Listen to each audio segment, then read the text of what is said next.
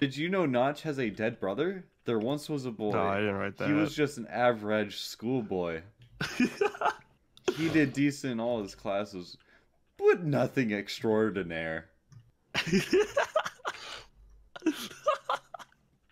I like the lore.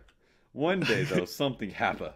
When he bought a cursed game of Majora Mask for the N64. When he loaded it to the game up, the game was cursed and the file name said, "Die, Brian." That was his name.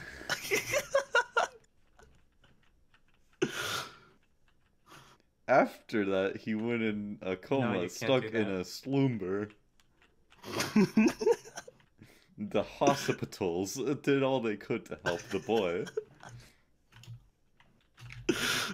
Wow, you put a lot of time into this. He sunk 5 hours They even ran all kinds of experiments. He spent most of the time What is that? What is that, dude? What is this? I don't know, bro. What is this? Is this some kind of like... this really be a promo win? I didn't think you were gonna walk by it. Until he finally awoken, the boy was not longer the same boy we once knew, and loved Brian had changed. What has happened? Brian has changed.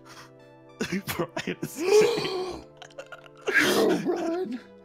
Please scream I spent 4 hours on this. Okay, That well, goal now was it's the- my turn. Okay, goodbye. He took all the stuff immediately.